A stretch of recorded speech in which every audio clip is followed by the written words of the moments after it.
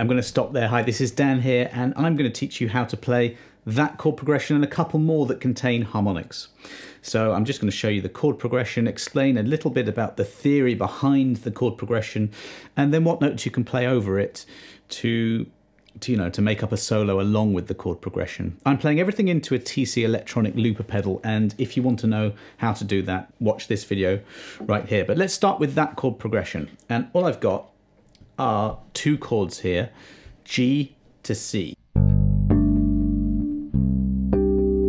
Now specifically, they're not exactly G and C, there's different types of chords called sus2 chords. So I'll just explain what that means very quickly. So this harmonic here, where you just play on the 5th fret of the A string, just over the metal fret itself. That particular note is an A, and then when you do the same thing on the 5th fret of the D string, that note is a D. Now, in conjunction with the G that you're playing, you have a root, you have a second or a 9 and a 5th. That's what a sus2 chord is. It's got no third in it, it's just got those notes in it, and it sounds quite pretty sounding chord. That's how I'm playing it. So what I'm doing is I'm playing the G with my first finger on the 3rd fret, and I'm just barring the little finger across the 5th fret, just over it, not pressing down, just touching the string, and then coming away. I'm choosing to go thumb, index, middle in order to pluck all of those notes. When you go to the C, it's exactly the same. You just go down to the C, 3rd fret A string. You can use your index and middle fingers as well, making sure you come away when you pluck. Now I did a rhythm there because it's very exposed, it's very slow, so I did something like this.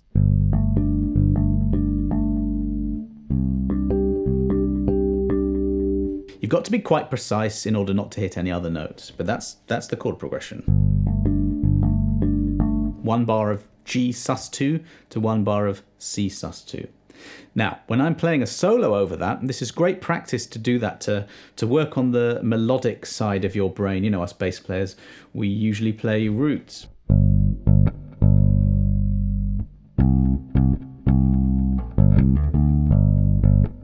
And obviously, let's never lose sight of that, but this lesson is more about how we can unlock a bit more creativity.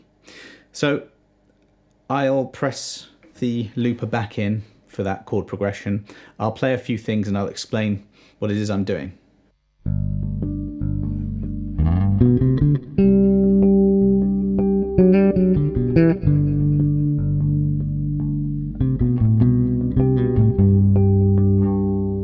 First things first. That's the key. That's the set of notes, that's the scale that those two chords come from. That's why it works. We can play G major over that. So this is the shape I'm using right here on the 10th fret of the A string.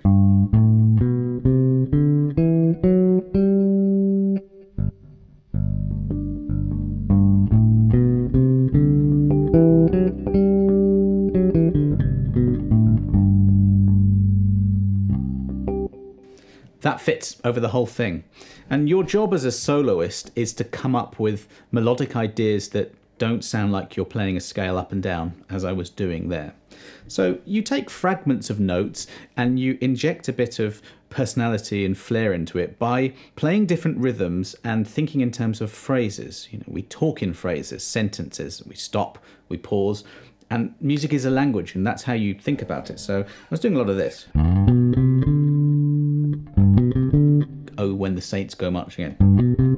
It's just the root, and then I'm just going 3rd, 4th, 5th notes of the scale.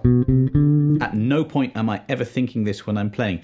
You need to know the scale well enough that you can just use your ear to guide you rather than patterns, although there are patterns all over the bass. So that's a little statement. Then I'm descending the scale. And And you can perhaps practice that, just one octave. You can record this into a digital audio workstation or get some sort of a looper pedal to do exactly what I'm doing. And you can just treat it like an exercise, you know, just play the scale up and down just to get used to the pattern and the sound, and then start to break out into something more musical.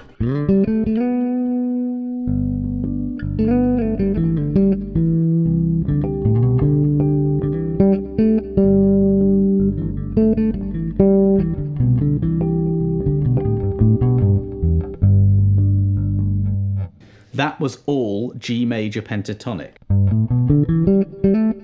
which has a relative minor, E minor pentatonic. So if you know either of those two scales, they're the same shapes. That's a really, really good scale to solo over. It's quite easy and it's very pleasing sounding.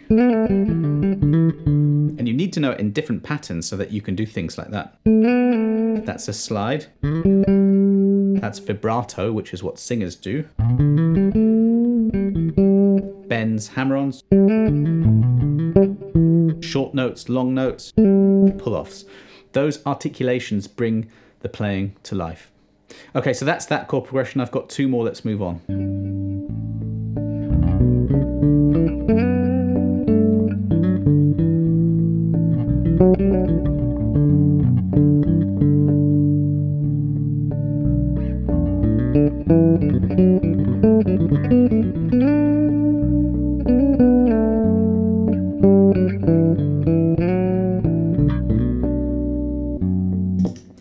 Okay, similar-ish now, but rather than major key, we are now in a minor key. So here are the chords.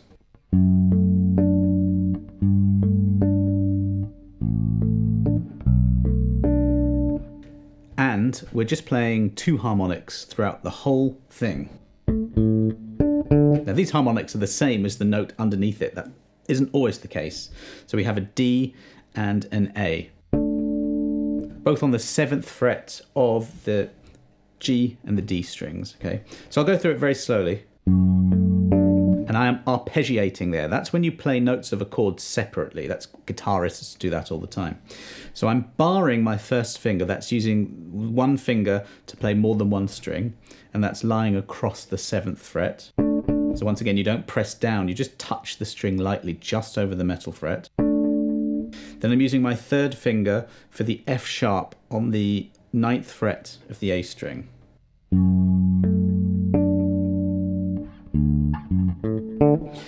That is a D major arpeggio. That's the root, that's the third. When we have a chord that doesn't have the root note as the lowest note, we're inverting it. So this is an inversion. And when you have the third, which is this F sharp in this case, as the lowest note, it's called a first inversion. So that is what slash chords are. So this is a D / F sharp. That's a D over F sharp. It's a D chord. Instead of the D as the bass, it's the F sharp as the bass. And those kind of inversions give you, very often songwriters use this to transition from one chord to another in a very smooth way, usually a semitone or half steps, like this. Okay, and that is the next chord. You use your little finger, keep this the same here, and use your little finger to fret the G on the 10th fret.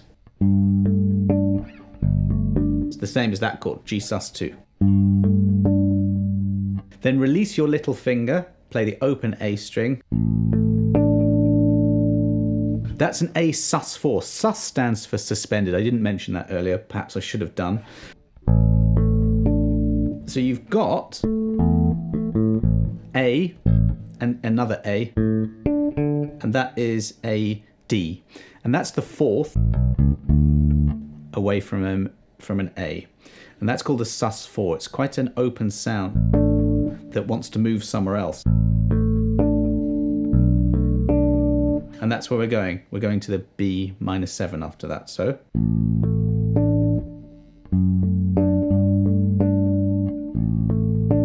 as soon as you're done playing that, actually I did it a different way, but one way that makes more sense here is to do as little movements as you can. In bass technique in general, that's kind of a good rule, which I broke just now, but let's do it now.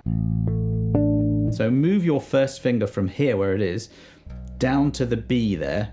And what you're doing is you're fretting on the fingertip with the B, and then you're just backing that finger down again onto the fret, over the fret, the 7th fret. And you're going thumb, index, middle, if that's how you're playing, or.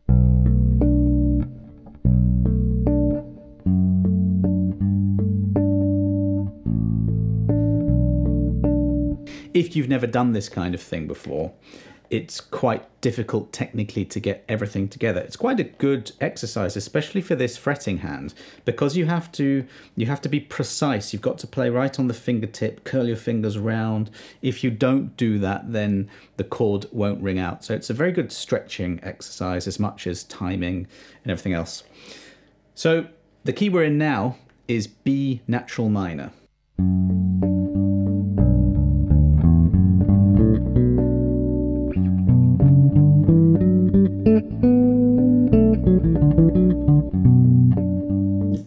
And another great scale to use is B minor pentatonic.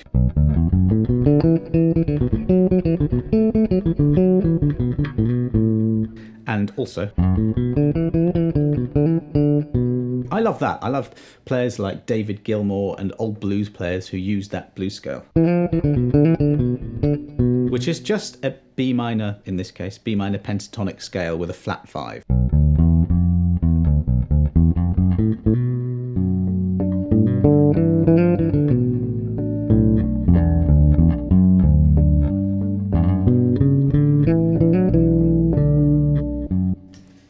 There's a B here, 9th fret, D string.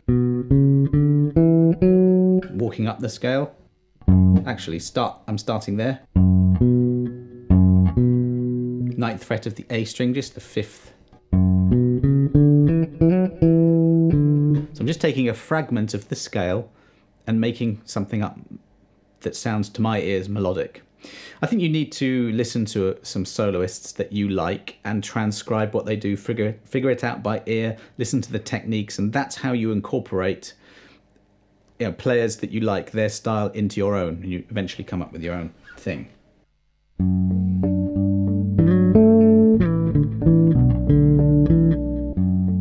You know, I do that all the time. That's a slide. So again, I'm kind of in this minor pentatonic shape. I'm going sliding there. This is on the D string. I'm going frets 14 to 16, sliding, and immediately playing an A on the 14th fret of the G string. Then I'm doing the slide in reverse, ending up on a D, 12th fret D string. Hammer on, same notes. And there's that B there. So stuff like that, just take a few notes from a scale, and I'm rearranging them a bit in order to do a slide. 3 notes on 1 string there, because that lends itself well to that particular technique. Perhaps take notes like that and just mess around with just that.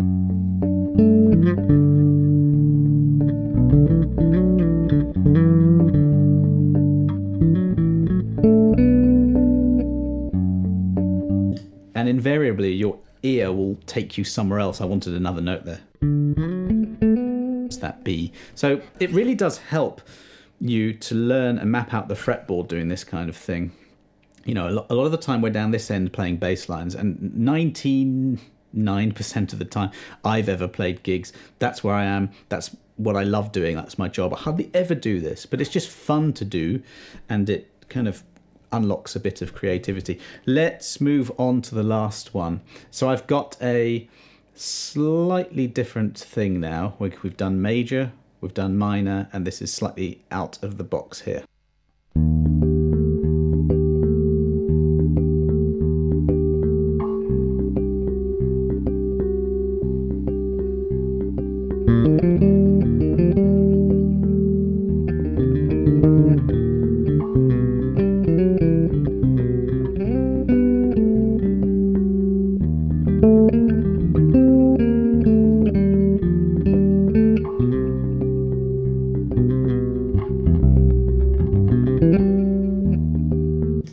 Okay, this is a really interesting sounding chord progression, and I love this. I love modes, I love different sounds that aren't the major scale and the natural minor scale. By the way, those two keys probably will account for a lot of the music you play on bass. A major key and a minor key, very kind of standard. And something like this wouldn't be. It's a little bit different. So what I've got here are two major 7 chords, a minor third apart. I've got an E flat major 7 going to a C major 7, but it's not quite that. It's not quite a major 7. It's got a sharp 4 in each of the chords, okay? And that forces us into a mode. That's why I deliberately wrote this way.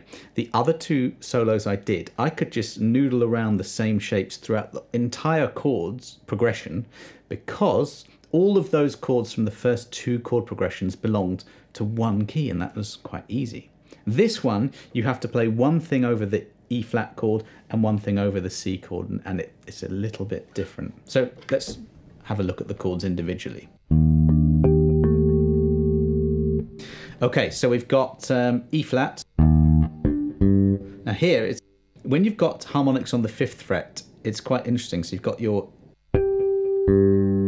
it isn't the note underneath it, if you see what I mean. So look, if I go 5th fret G string, that's actually the 5th fret on the next string sort of underneath it, so that it messes with your head a bit. But we've got, therefore, a major third and an E flat. So this is how you would work out what chord it is you're playing. So that's an E flat major chord so far. And that note, the harmonic over the 5th fret of the D string, that's the note D, so that's a major 7th. So that's E flat major 7th, which is a nice sounding chord. Now, if I put the harmonic on the 7th fret of the D string in, which I'm going to do,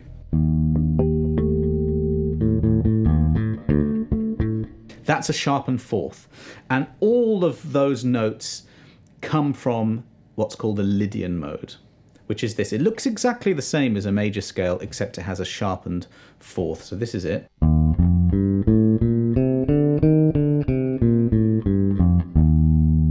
Any mode or scale can give you a chord. You can voice a chord differently. That means just what notes within the scale you choose to put into the chord.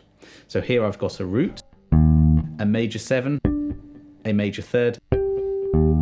So far quite standard. By putting that note in there, the sharp 4, I'm really forcing this Lydian sound into proceedings, okay?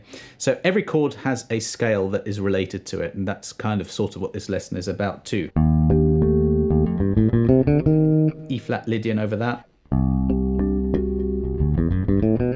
And then it's the same mode, but just on a C now. So this is the chord progression here. C, 3rd fret, A string. It's actually the same notes again. So far that's a C sus2, we played that earlier. As soon as I put that note in there, this is the harmonic on the 4th fret of the D string. And you just have to, it's not directly over the fret, this one. You just got to move slightly towards the nut. And you get it. That's a sharp 4. So one thing you could do to start with is just to play that in and just play E flat Lydian over the first one and C Lydian over the next one.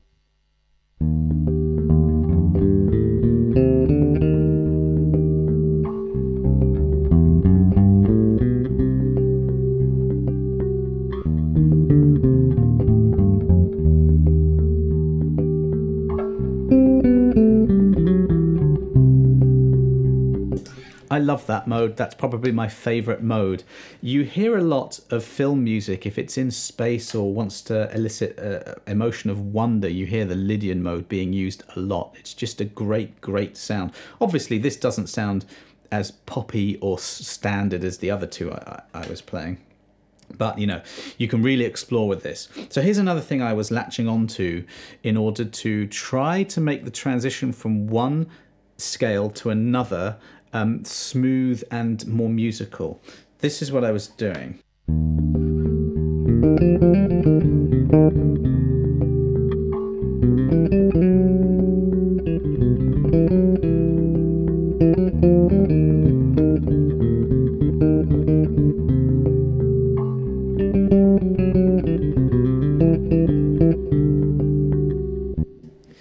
So what I was doing was just staying in one part of the bass, and over the E flat I found that these notes fit. Okay, so we've got E flat, F, G, frets 8, 10 to 12 on the G string. Very briefly, I'm using extended fingering here because it's not a 4-fret span where you might use one finger per fret. It's a 5-fret span. So what I'm doing is little finger on the 12th fret, and then, you know, the second finger does line up nice and naturally on the 10th, but it's this first finger that needs to stretch out in order to get that 8th fret in there. That's called extended fingering. It's brilliant, especially for this sort of 3-note per string pattern. If you can't do that, at least yet, you can jump around a bit and even, you know, use one finger, whatever. Then you do exactly the same frets on the D string now. Okay, so those notes in that pattern works over the E flat. But the C Lydian, the next chord, the notes, all these notes do not fit. Some of them do. In fact, the C and the D do. That's the 10th and the 12th fret of the D string. But then I've got that little fragment there. So that's all you have to do just for this tiny little exercise here, is to remember this pattern for the E flat Lydian. And then it shares some notes. That's what makes it sound really good. So you can experiment with things like that and even just focus on some of those shared notes.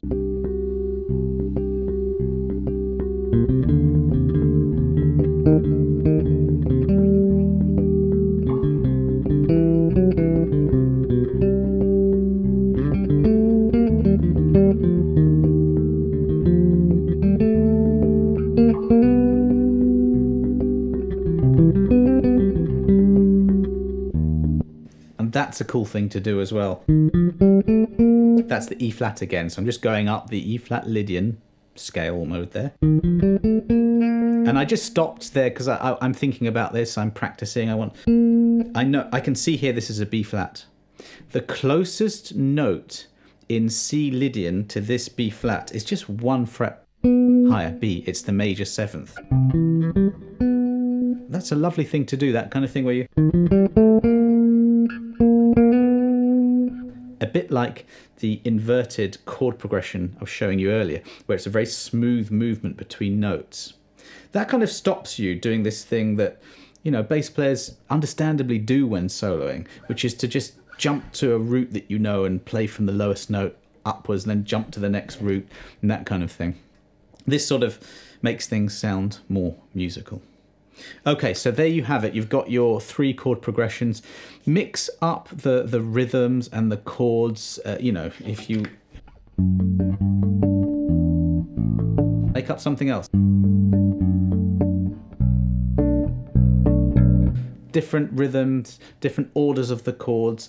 There are, of course, hundreds of other configurations and different harmonic chords you can play, which reminds me, I've got this free resource book that you get if you sign up to a newsletter that I have, which you can all, you know, unsubscribe very easily if you don't want it. But this very useful book, and it's got a load of harmonic chord progressions in it. Just remember that. So if you're interested in that, I'll put a link below. Otherwise, there's another chord progression video I've got that I'll put a link to here that you might be interested in if you like this kind of solo plus bass chords approach, which I'm doing a lot of that just in practice. I find it, I love doing it. It just sounds good and it makes me want to play, and I'm thinking about different combinations, different notes, and maybe a little bit different to what I normally play, but I'm hoping that you like it too. Any questions, let me know. Thanks for watching. See you next time.